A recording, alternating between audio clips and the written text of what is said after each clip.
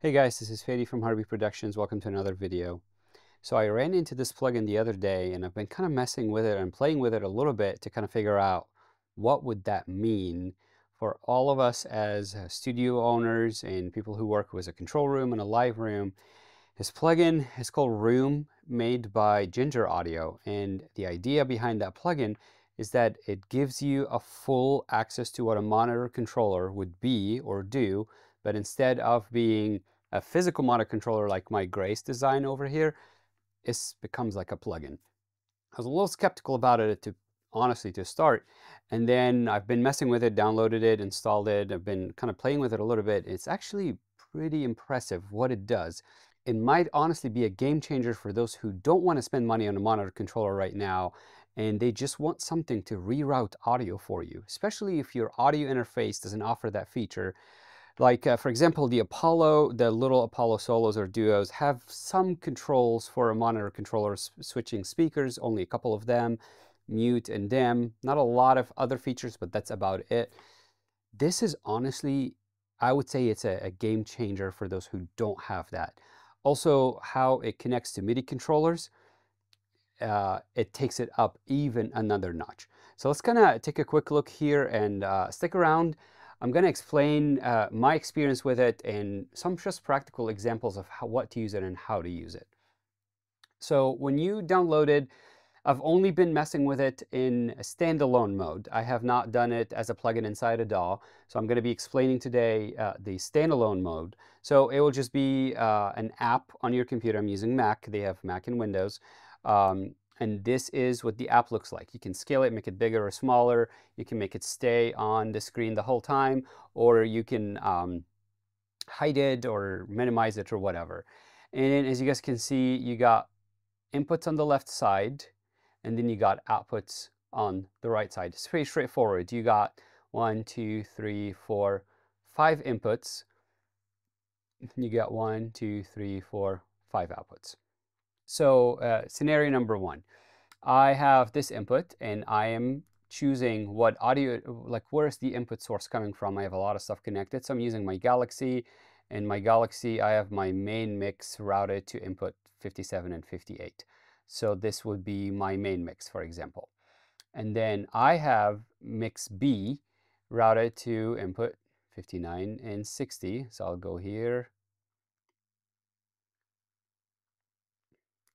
and I chose my Galaxy 59 and 60, and you can relabel it. So I'm going to call this mix B, and then the first input, I'm going to call it main mix. And then now you go to outputs, and basically in outputs, you're selecting where does it go. And then according to your interface, which interface are you using, you get to route that channel to anything you want. So if you're using an Apollo and says you send it to output 1 and 2, and then on your Apollo you're choosing output 1 and 2, comes out to line output 1 and 2. Choosing output 3 and 4, and you decide that that goes to line output 3 and 4, which would be a second set of speakers. So in this scenario, let's just, so this one, I'm sending it to output. So I'm going to do first one goes output 1 and 2. And then let's say this is my MM27 speakers. And then this one, I'm going to send it to Galaxy output 3 and 4. And let's go, this is my i8 speakers, my Antelope i8 speakers. So at this point, really what I'm doing is I'm selecting an input and I select which output does it go to.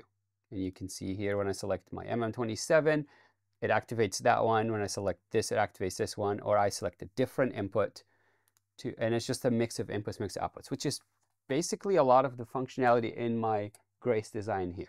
On my Grace design, I have 16 inputs, got 2 pages, each have 8 inputs, and then I have 3 sets of speaker outputs plus headphone outputs and all that kind of stuff. So it's kind of just the same thing. So here's my input. Let's say I'm going to play some track so you guys can see the input signal. I'm playing audio right now. I have the speakers muted.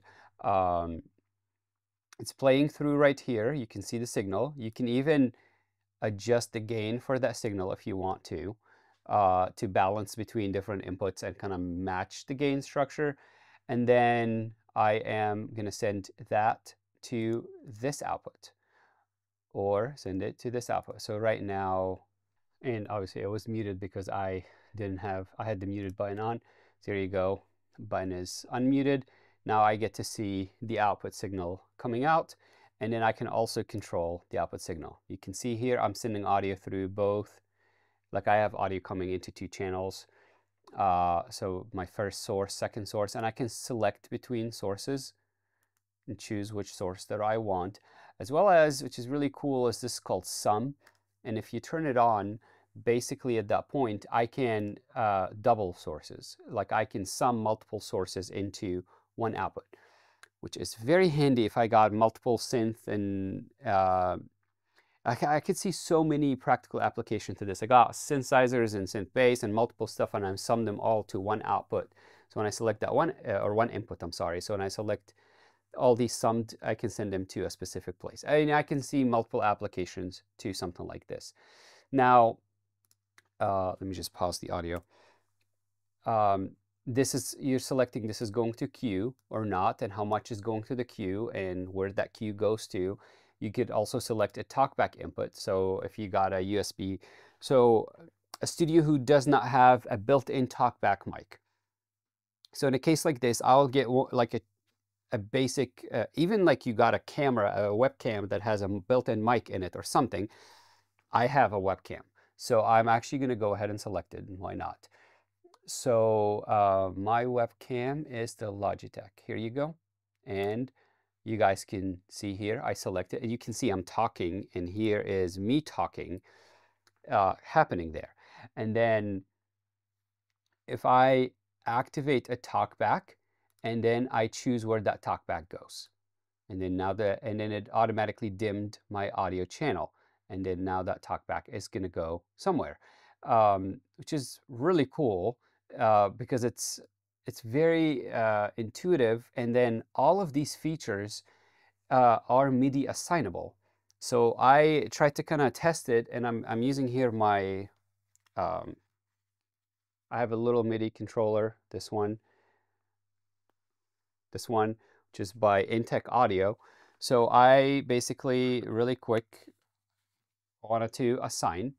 So I went to input source 1 and I click MIDI learn, and then I'm gonna select this.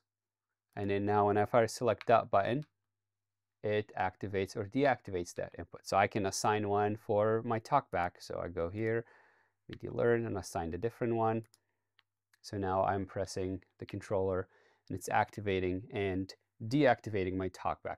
Same as your master volume. So here's the volume for the mono controller, going between stereo, mono, listening to mid only, which is actually a really cool feature that most of monitor controllers don't have that feature. Listening to sides only, flipping a phase on only one side and messing with phase, soloing one speaker, left speaker, right speaker. And then this is dim control. This is mute. And then these are 3 presets saved for reference volume. So my first one is set at 0 dB. My second one is set at -9, you know. And then you got sample rate, you got panning left and right. And then that sample rate, I'm pulling it from my Galaxy. I'm using Galaxy as my master clock. So right now it's at 48. So this is pulling 48. And then they actually have a meter built in here. So if I play back the song, you guys can see it's almost like you get your own LUFS meter, and then you get to also choose what streaming platform you want to referencing to. So if I'm going to reference it to Apple Music and click Start, and it shows you where your signal is going to be on that one, which is just kind of like a basic metering functionality. Now, here's another feature that is actually really cool.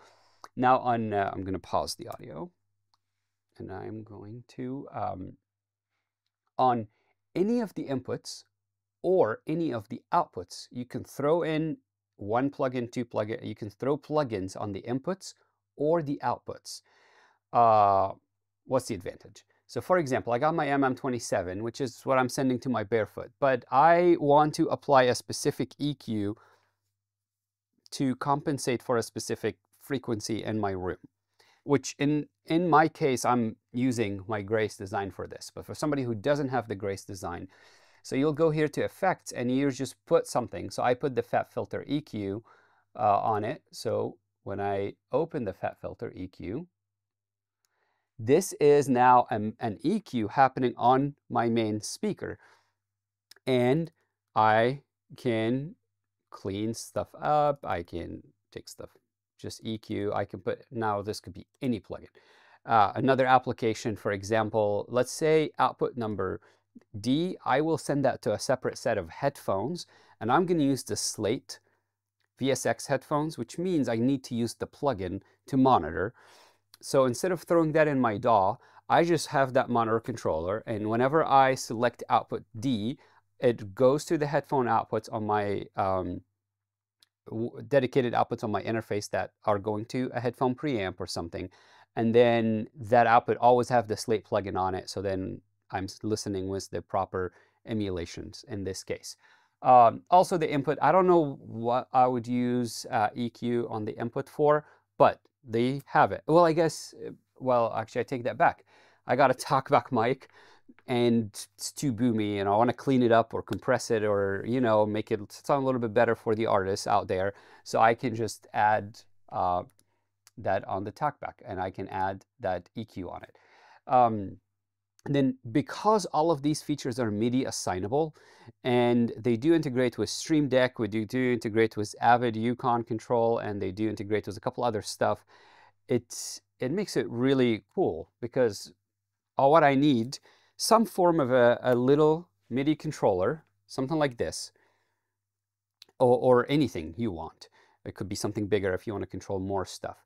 And then I need that software, which I believe it's about 150 bucks for this one. And then they have another one that is for more like Dolby Atmos, some multi-speaker setup and stuff like that. This is more for stereo setup only. Or if you have a Stream Deck, you don't even need this, use the Stream Deck, and then you got yourself a fully customizable MIDI controller.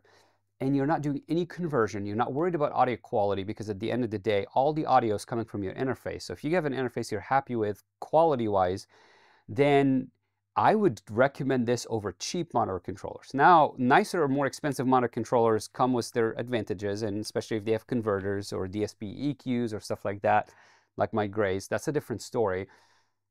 But this is a 150 bucks solution that beats all the other cheap monitor controllers way, way better. It's a lot more versatile. It helps you with some form of room correction. It really is a really cool plugin. It's a genius idea. I could also see uses for it, not in monitor controller world.